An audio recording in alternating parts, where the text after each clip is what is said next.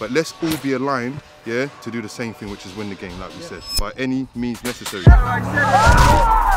Go on, Jay! Perfect! That's him! That is some cheating, man! He's cheat! Cheat!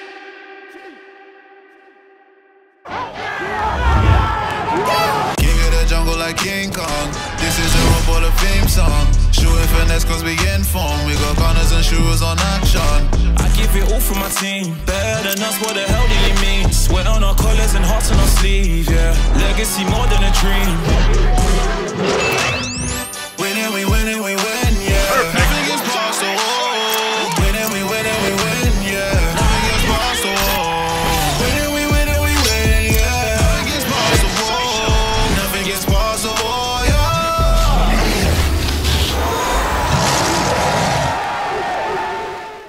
What's up, my people? It's your boy Skipper J. And like I did say last week, we are back every single Sunday, delivering you great Sunday League football entertainment. For those of you who tuned into last week's episode, you would have seen the boys took a heavy defeat against Grand Athletic. That was definitely not the way that we wanted to begin the opening season fixture in this new league. For those of you who are yet to watch last week's game, I did explain that we have entered a new league, the Sunday Football League, alongside a host of other great Sunday football teams. So make sure if you haven't already, you go back and watch last week's episode. But last week has now gone and it's time to put things right. Today the boys take on MBOYS, looking for the first 3 points of their season. Alright, well God, you good though, yeah? I'm back. Hi, don't shout at me, I'm pregnant. That grand game was interesting. Just runs with the boys' feet all the time. Me, I got to play for everybody. Hey, Jay runs into about 5 players. Me, you know what I mean? I got to coach people on the pitch. Hey, is he allowed to change direction when he runs? He just runs. I got to play my game and stop Chrissy from arguing with our players. Hey, Jay just runs like this. Damn. Now then, when Chris loses the ball, he just walks back. I don't know if it's Jay's hair or his headband that gets in his eyes. If he ain't scoring Waldies, he ain't doing nothing. Hey, Jay does this. Jay runs like this, blindfolded. I said Jay's a rugby player, running straight lines. What I want to focus on is what we do on that pitch, and when we go out there, the mindset that we have to win this game. Now, the difference with this league is that even if you finish first, doesn't mean you win the league. Yeah. Yeah. If you finish fourth and you have a longer run for the grand final against the top team, you can still win the league. Last week I saw people coming out of challenges like, oh, I don't really want to go in, like, I can't do that. I can't, it's just not in my makeup. You may as well just come off the pitch. This guy is fighting through bare injuries, he's lots of stuff going on, he's going to be a dad soon, stressed, and he was like, watch on Sunday, I'm coming with that mindset. And he's not fully fit, and he was one of our, if not the best player on the pitch for us. But we have to go out there and play the way that we know we can play. Move that ball, just for moving its sake. Move that team, get them tired. Lots of people have earned the right to play today. If you're not in the starting 11, just know that it's a long season. And we're going to need you at some point. Yeah, we're going to play it safe and we're just going to go with a 4-3-3. Starting lineup's going to be Sedi. Back four will be Sheldon, Bods, Reese and Eman. Middle three will be Jay, Chan and Hubs. And then front three, Cecil, Gally, Javan. I woke up this morning and I thought, how are you going to blow smoke up these players' asses after last week, yeah? And for me, I come out today on a Malcolm X thing, on a by any means necessary. That's the objective for today, by any means necessary. I don't care if you've got a kicker man. I don't care if you've got a tactical foul. I don't care if it's got to be one of them nasty, gritty, dirty wins that we hate, basically. I do not care. By any means necessary, we are coming back to the ends of a win. There was one thing that I remembered about last week, yeah? We don't get an opportunity to play a team again, you know? You know, like the home and away fixture, they don't have that in this league. So we get one opportunity to show these man what happens when you come here. So by any means necessary, they've made the journey down here, we beat them, they can f off. Understood? Okay. Come on. So after only one game played, the boys currently sit bottom of the league. It's early days, but it's always great to get early points on the board. In last week's video, I did explain that we haven't played MBOYS before. So it's going to be interesting to see who they are and what they got to bring. But just before we get into the meat of the video, I want you to pause the video right now and hit that like button. I've said it before and I'll say it again. It really helps the Wall FC family to grow. So hit that thumbs up. And if you're new to our channel, make sure you click that box that says subscribe and become part of the bricks. This is the second game of our season and the boys need to put some points on the board. So let's hope they've learned from last week's drumming and can bag all 3 points. To be a team and to do the things that we've done over the last 2 seasons, we've had to be connected. We have to be all doing the same thing. Yeah, we have to be respectful to each other. Even if someone makes a mistake, let's talk with respect and figure it out. But let's all be aligned, yeah, to do the same thing, which is win the game, like we said. By any means necessary, like Sean said. Wall on me, wall on 3. 1, 2, 3, wall! So the gaffers decided to switch it up from last week and change formation. They've gone for a 4-3-3. SJ in goal, E-Man, Bods, Reese and Sheldon at the back, Jay and Chan in the middle with the Wizard, and up top they got Javan on the right, Gally on the left, and Cecil in the middle. And providing cover for the team on the bench, we got Edwin, Gabs, Meeks, and Geordie. So yes, my people, the Wall FC are back with another video. They're going to be coming every week, every single Sunday, providing you with the best Sunday league entertainment. I've said it already, but today the boys are taking on MBOYS. We've never played them before, let alone have heard of them until this new league was created. So we literally have no idea who they are, who they have, and how they play. Unfortunately, there was a kick clash again, second time in the second week. But luckily this time we were at home, meaning the MBOYS had to wear the bibs. So it's just 1 minute in and I think this is the earliest I've heard the drums. No man, the ball's in. See when you take that first touch here, he's made the run inside Cecil. So that's always a little disguised pass if you want to do it, yeah? Because they're going to expect the channel ball every time.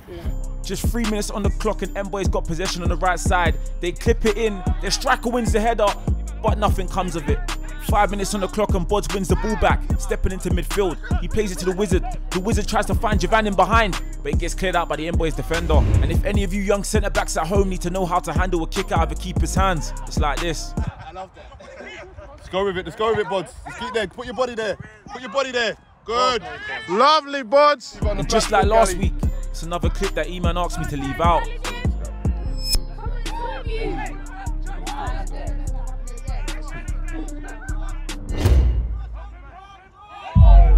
Jesus Christ. It's all possession. Jay plays it into the Wizard, who looks up and plays a nice ball in behind to Javan. He just manages to get there before the ball goes off, but the cross just ain't it. Cecil and Javan love that movement. Gally, I want to see those crossover runs as well, yeah? Great movement, guys. Approaching the 10th minute and it's the wall ball in the middle of the pitch. Javan looks up and tries to play Cecil behind, and with his long legs, he thought he would have kept this in. Come on, bro. How you doing? Yeah, you right? Looking well, man. Yeah, it's been a while. Like you're coming from Jamaica. Yeah, I know. The tan is tanning. Living it up. Don't really get the 6-pack. 6-pack of Foster. 6-pack of bones. Although Cecil is rough around the edges, the one thing I can't fault him for is his work rate as he wins the ball back here. He plays it into Chan. Chan looks up and plays him behind. He goes for the shot, but their defender closes him last minute. It's a wall attack, but MBOYS win it back. And it's Cecil with a slide tackle on the edge of their box. It comes to Javan. He shoots! Oh, good save. Raw, Mutanda in goal, yeah? Raw, that's Mutanda. A good save from their keeper who looks like he just pulled up from Catford Pits. Nah, but cave goalkeepers, their man are flexibility.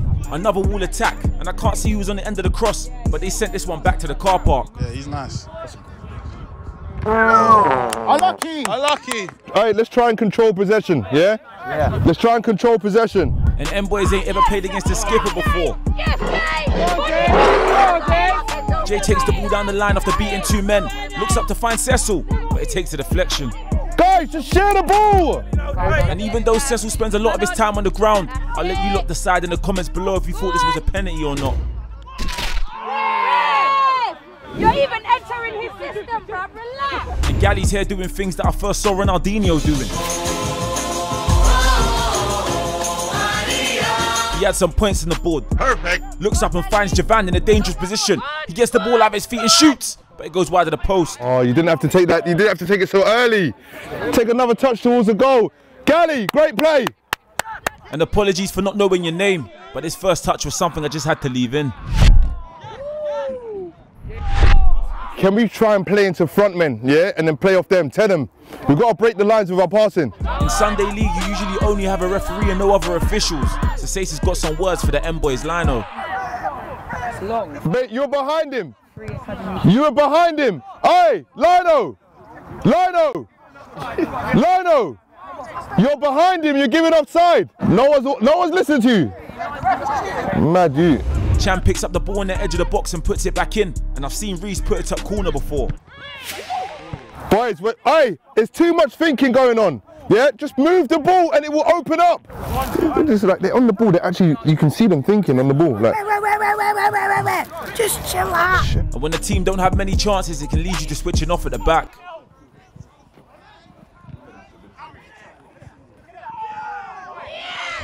And I heard when you play in goal, the goalposts are your best friends. oh, good effort! And I know Cecil loves the ground, but 2 hands in his back, surely it's got to be a foul.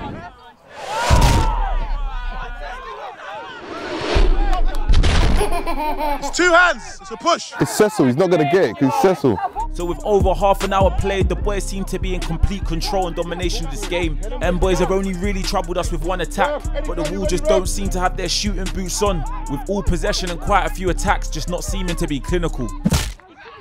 So Chan wins a free kick and the Wizard steps up.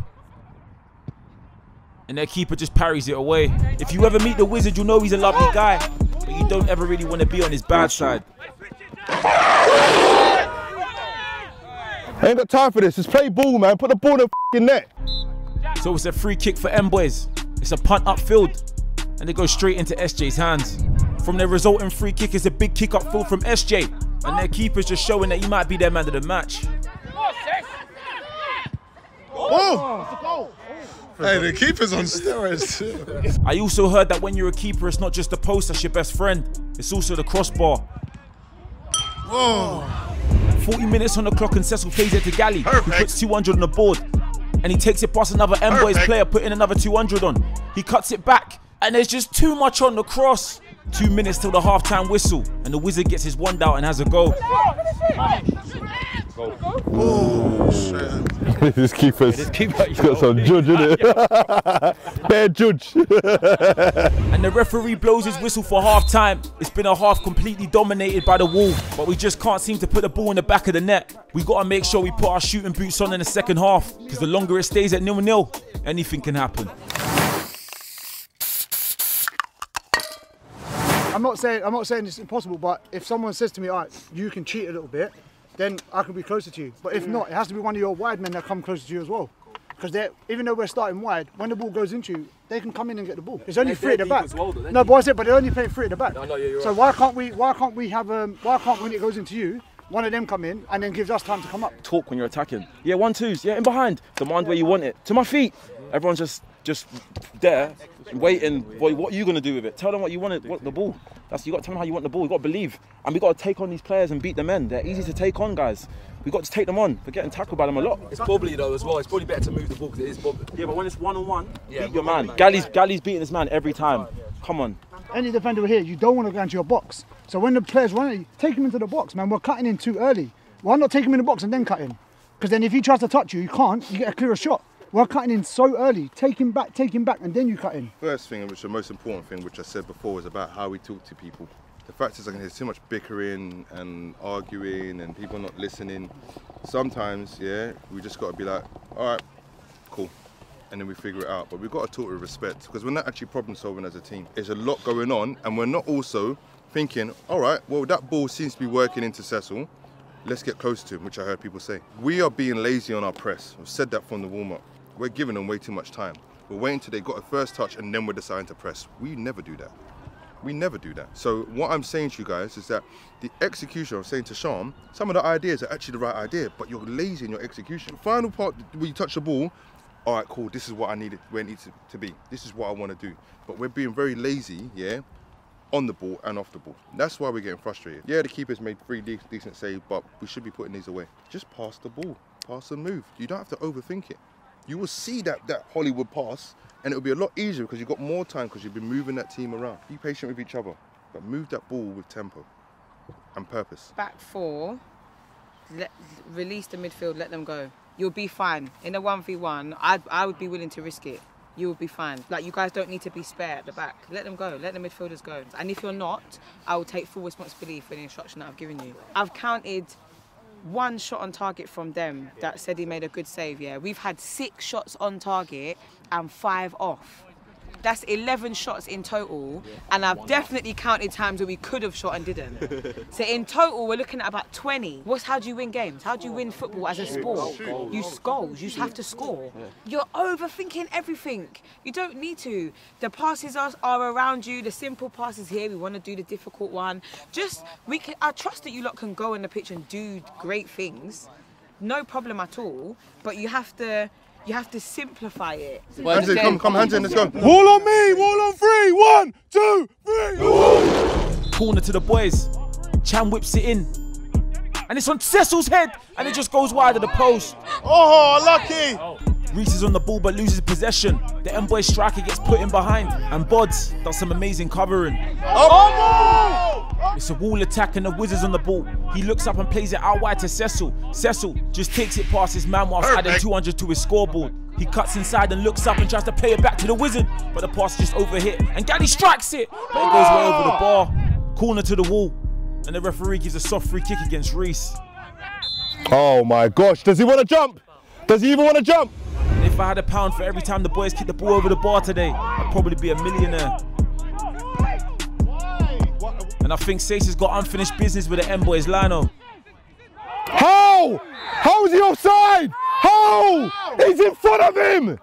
He's in front of him. Oh, he's so f***ing cheating, man. You f***ing cheat. So f***ing cheating. Hey, Lino, stop f***ing cheating.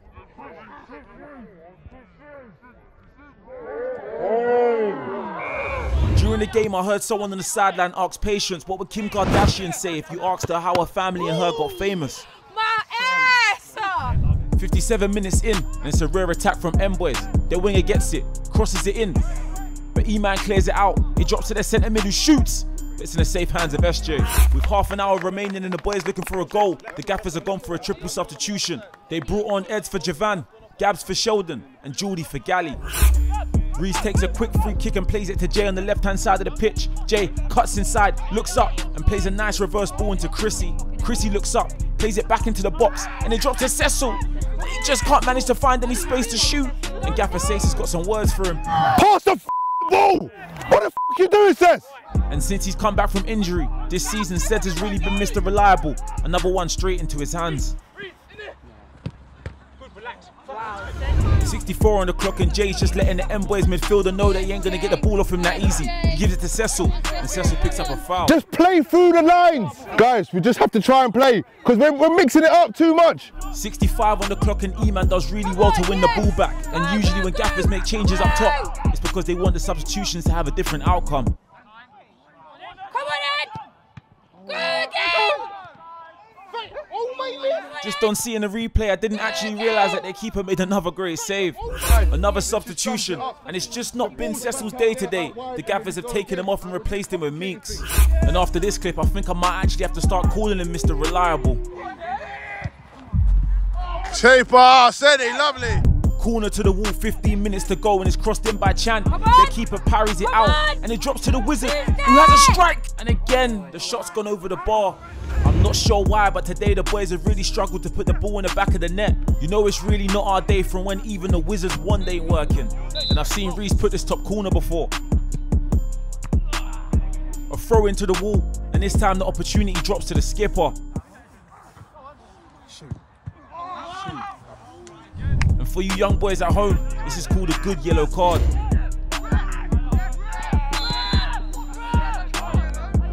And I think Gabs has been working on his touch during pre-season. And at this point, I think the boys were getting paid to miss the target. Guys, listen, build it up. That's not working. And this clip here just sums up the whole game. Handball. Oh, no.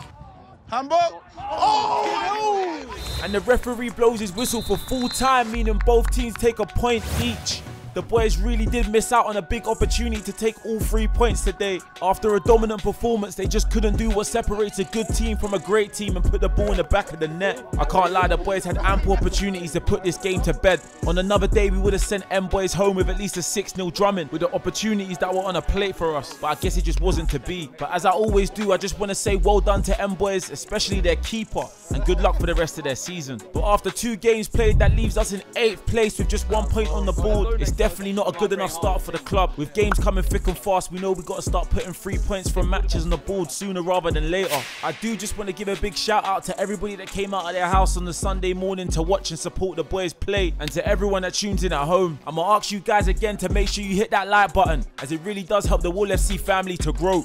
And if you're new to our channel, make sure you hit the subscribe button for part of the bricks. Also leave a comment below of what you thought of the game, or if you got any questions for any of the players or the gaffers. If you also want to find more Wall FC content, then head over to our Instagram, our TikTok or our Twitter at the Wall FC. Next week we take on Kamazi Strikers in the 3rd league game of the season, knowing that nothing will be good enough apart from the 3 points. So make sure you tune in next week, and if you haven't already, go back and watch the 1st game of the season. I've been your boy Skipper J, and we'll see you next week. Why are you standing near the halfway line? I don't want you there. You're my winger. He's in front of you. Do you know what I'm saying? Or go and join in with him. I'm shouting at you're standing there, I'm shouting, Geordie, go and join in with him. And then you've reacted. He's gone wide, I've pulled in the gap, so he goes overlap so I can give it the ball to him. You're going forward with the ball, and Geordie's just standing behind you. So what I'm saying is, in your head, what do you feel like you should be doing? Standing behind him or helping him? There you go, that's what I'm saying. And I've shouted at you and I've said, Geordie, help him. And then you've gone, yeah, but no, it's constructive. I didn't shout at him. I said, Geordie. I said to him, Geordie, go and help him. We're saying point. No, it's not individuals, man. It's collective. You're not finding the point he's making. It's just across the board. Last week, I stood in front of you guys and said, I'm going to take responsibility for management. I took responsibility for pre-season. Yeah, I did that. Yeah, Sean also takes responsibility. So does Leon. Yeah, but the fact of the matter is that today was so embarrassing. And I didn't even want to talk.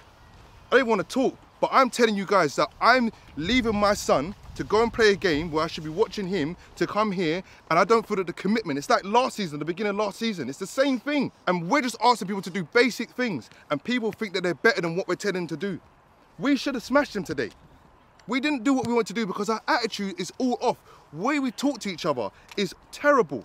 The fact of the matter is, across the board, it is not one person is not going to save this team. 2 people is not going to save the team. Everybody's going to save the team. Like, you know how many people are taking delight in what's going on here at this club right now? So just forget the egos. It's not about one person. It's not about I did this and I did that. It's not about that. Every single person, just get in for a second. From top to bottom, yeah, left to right, we are not on the same page. Some of us are thinking about getting other players in. Some of us are washing kit. Some of us are paying for pitches. Some of us are paying subs. Some of us are pregnant. Do you get what I'm saying? And bringing ourselves here. Some of us are filming. Some of us are doing other things, basically, that allows a football club to run. And some of us are turning up and putting our kit on and off.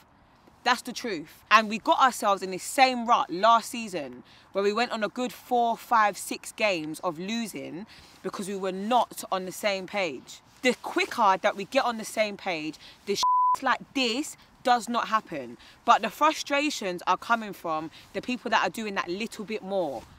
So the people that are leaving their kids at home, the people that have got commitments in the morning but are still finding themselves here, the people that know they could be at work but aren't. It's the people that are doing that little bit more that are getting pissed off more than others. But those that turn up and play don't feel it. And then what ends up happening is those that are doing that more are carrying the weight of those that are not.